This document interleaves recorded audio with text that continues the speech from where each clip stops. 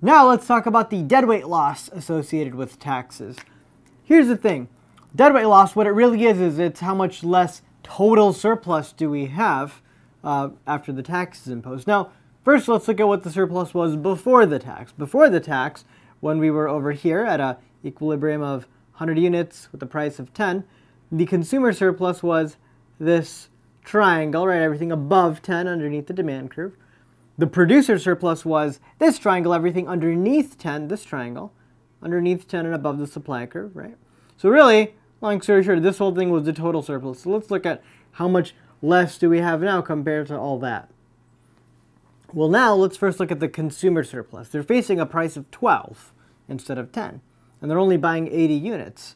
So their consumer surplus is actually only this area now. This is the new CS area.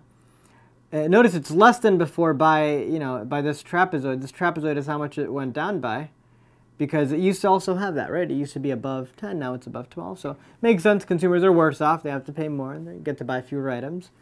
The producer surplus, though, keep in mind, yeah, sure, they're getting 12. It might seem like they might be better off. They're getting 12 bucks from their customer instead of 10.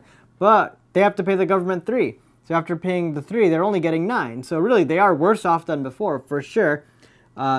Instead of 10, they're getting 9, so their producer surplus will now be this. So if we still measure it from the original, notice, from the original supply curve, not the new one, because we're kind of getting rid of we're not including the tax in their producer surplus because they don't get to keep it. So in that case, and their true cost then is the original supply curve. So this is their new producer surplus. Notice, so that's also still less than before. It's less by that area, that trapezoid, because it used to be everything below 10, now it's everything below 9, so that's less area. So the CS and PS combined, these two shaded regions, it seems then like this sort of sideways house-shaped region is the deadweight loss. But it's actually a lot less than that, because not all that money is going to nobody, because one thing we have to take into account now, which should always be included as a part of the total surplus, is government revenues. So the total surplus for society includes CSPS and any government revenues.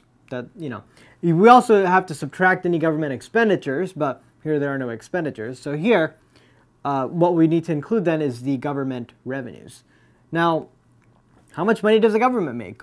They're making $3 per item. For how many items? Well, 80 that are transacted, so 3 times 80.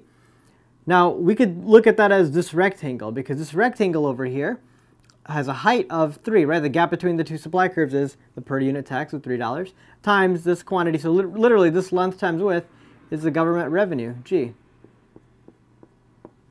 So when you take all that into account, if you look at how much is shaded, compared to before when we had all this, we still have a little bit less area. So notice, even though the government gets money, it always gets less than how much CS and PS combined went down by, and that's why there's still going to be this area that we don't capture, and that's deadweight loss here. This triangle is deadweight loss.